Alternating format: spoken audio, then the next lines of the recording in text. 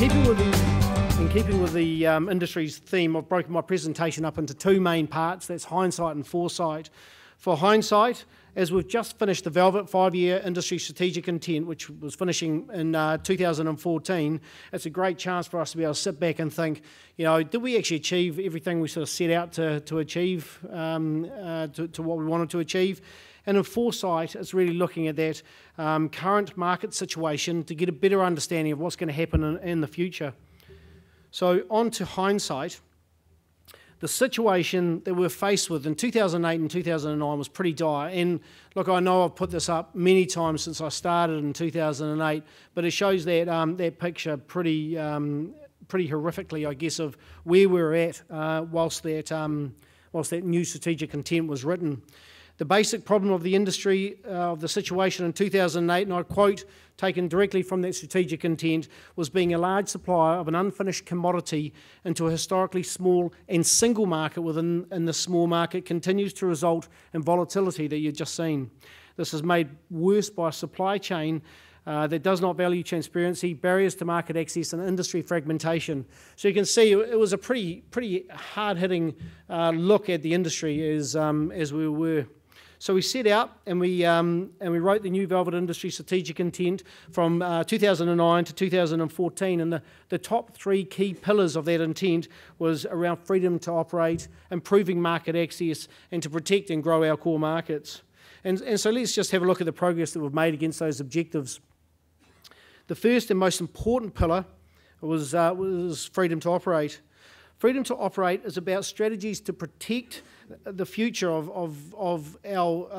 being able to velvet and sell it, and a basic measure of success is, I guess, that we're still operating here today, but a more sophisticated measure of success is how we can manage the industry by keeping ahead of the game. And we continue to look on the horizon through the National Velvet Standards Body as one really effective mechanism to manage animal welfare particularly, but also food safety standards. And one example of keeping ahead of the game was the introduction of the Velvet Status Declaration form to try and declare that a velvet has been produced in a safe manner for human consumption. And the implementation, so this is a trial, and the implementation, the feedback that we've received to date is that it's gone really well. So it's a chance to sort of thank all the producers and the buyers in the room here for making it a success in this sort of initial rollout. The next pillar is improved market access. So let's break these up into three core markets. And look, again, I've sort of been in front of the room talking about this many times. Do I have any volunteers from the audience of what our top three markets are? Steve? I'll ask you a question before you ask me one. So, well, I'll cover them quickly. South Korea, China, and Taiwan. So they're our core markets. They're the more knowing, the more understanding of velvet. They're also very affluent and sort of very quickly expanding. So in 2009, just before we had written the Velvet Industry Strategic Intent, in 2008, we had signed a free trade agreement with China, which is great at reducing tariff lines for those that got access, but it took a lot of hard work and pressure to get access for our industry's most important product, venison. So 3 years ago, Andy McFarlane in the Wanaka conference held up our China strategy document around market regulations and market access, and the first and most important step of that was to get meat plant listings from the one that was sort of listed. Now, up there's sort of 4 numbers that are up there, but there was one that was effectively killing deer at the time, and this was how the situation looked if you went onto the AQSIQ website, which is the customs, the main sort of customs in Beijing website, which allows or publicly lists any abattoir sort of around the world that can export different species. So from 2008, 2009, we're in a situation that we had signed this wonderful free trade agreement and tariffs were reducing, but we didn't have access. So we did a lot of hard work and a lot of discussion with MPI, a lot of pressure to try and get this resolved. And it was brilliant last year when we saw this sort of really major tranche of abattoirs getting listed. which effectively gave us about 80% potential market access. Now, I think Sharon was really correct when we look at this. I mean, there is market potential out there, but we need to be really mindful of this isn't going to change the industry overnight. We need to sort of educate a whole market in terms of almost a new category or new product, because that understanding just isn't there at the moment. But at least it gives us this chance to be able to approach this market, because we do know that it could be quite significant if we get the story right. Now, with Velvet, the story was quite different. So straight after the FTA was signed, we saw an immediate benefit for Velvet. And what this meant for us as an industry is it meant we weren't reliant on that one small single market, being the Korean Oriental medicine doctor market.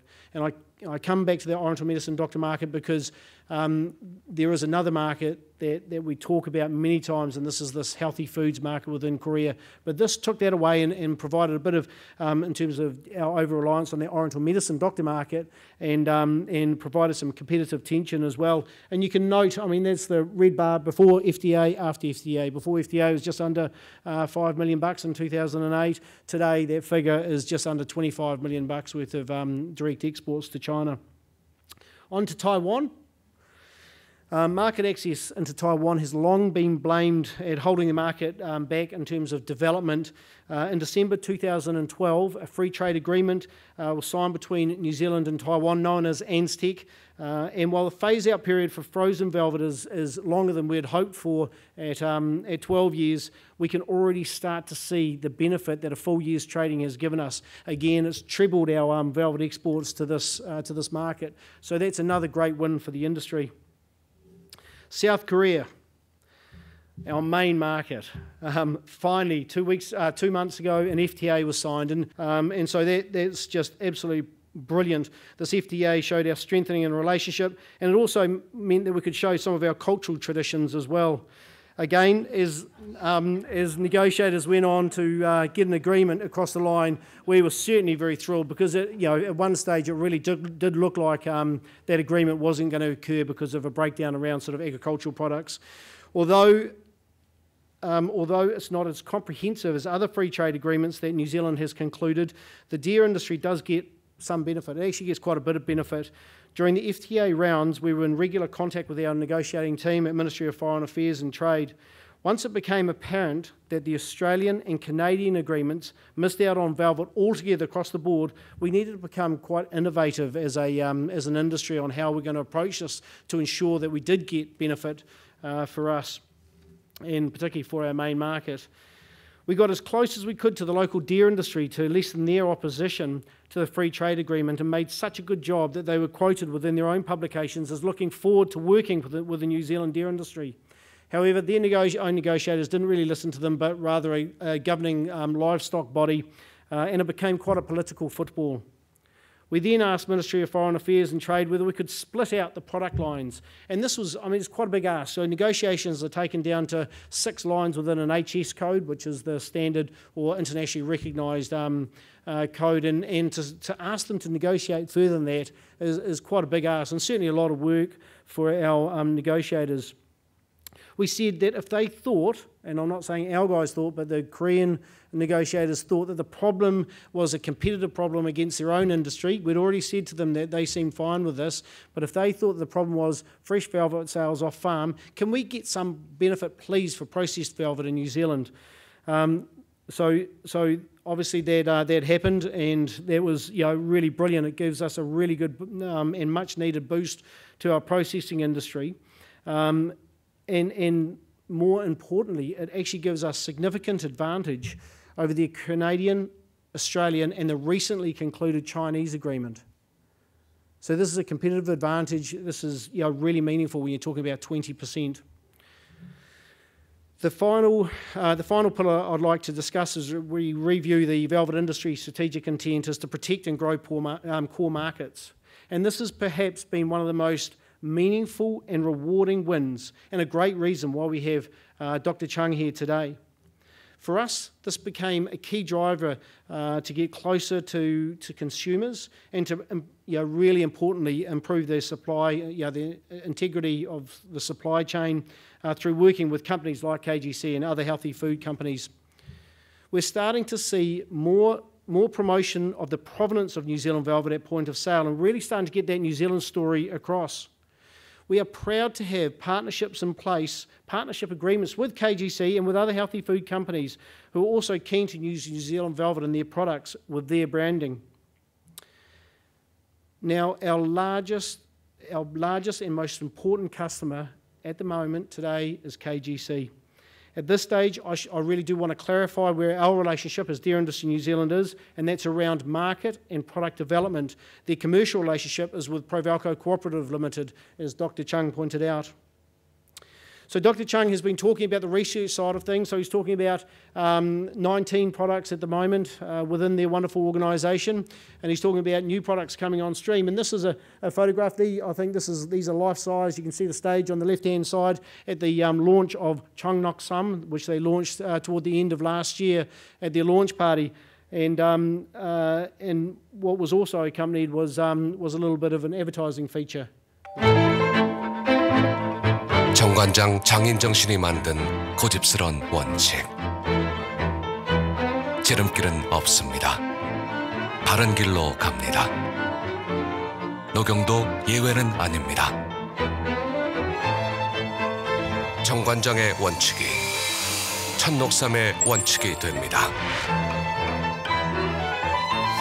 원칙을 세우다. 정관장 천녹삼. This video goes on to talk about New Zealander Nogyong or velvet and demonstrates that this magnificent company is very serious about New Zealand velvet. What the experience in Korea has taught us is how we approach the Chinese market, and we're already starting to see some progress that our strategy, we're using the right strategy, and we're starting to engage with more Chinese food companies keen to develop New Zealand velvet products within their stable. We also continue to look around clarifying the regulatory pathway, and we have a number of strategies to deal with this.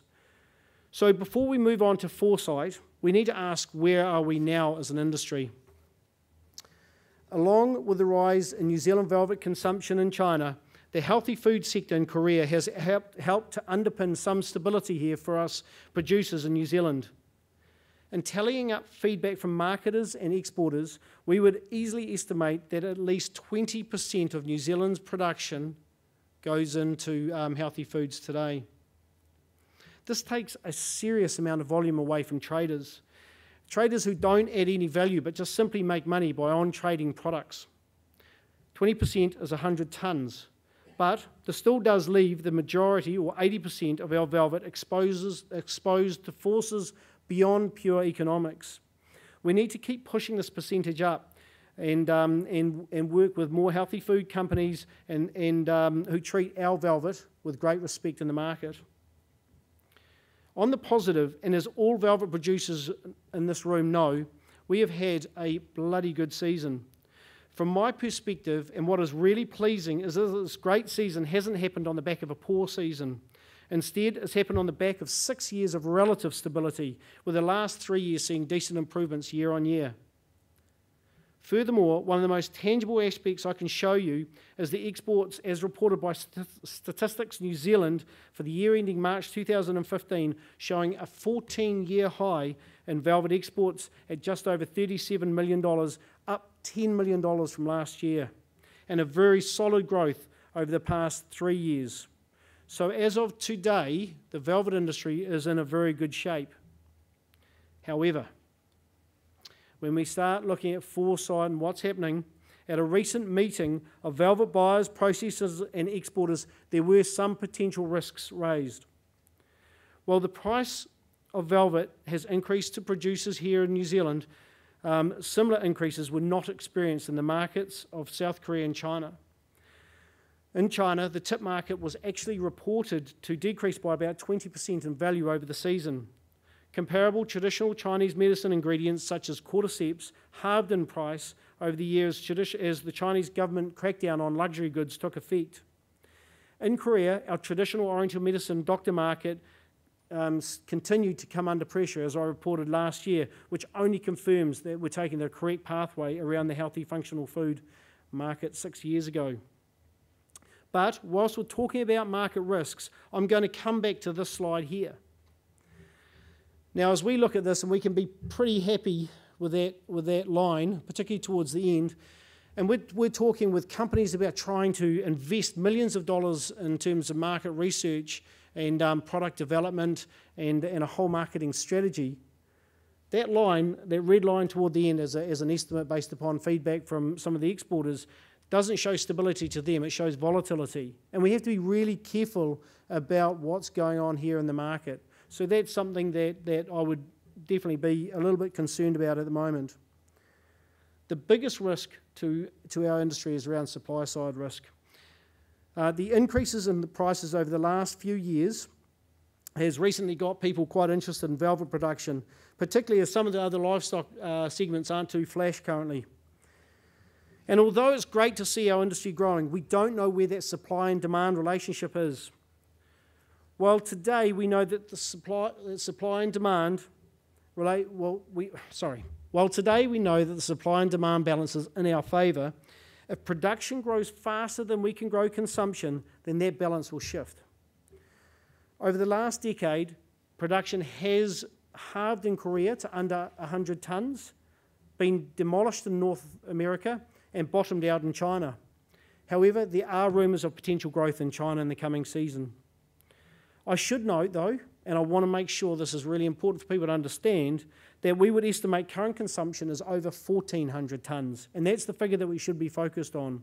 And we are confident that demand is growing, but production growth should keep in check with consumption growth and not outpace it if we want to see continued stability.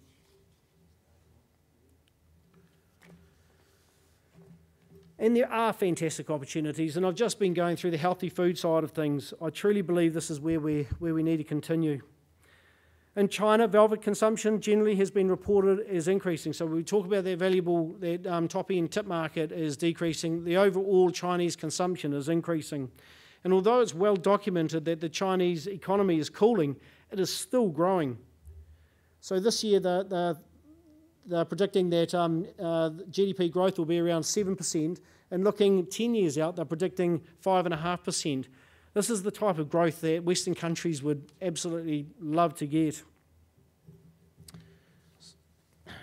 So my final comments.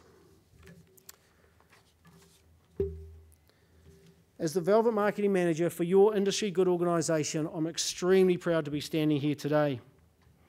The velvet industry has come a remarkably long way over the last 6 years, but there is still much work to do to mitigate the market and supply side risks. Today, things are looking really, really good. We just have to make sure that this continues into the future while continuing to grow as an industry. Thank you very much.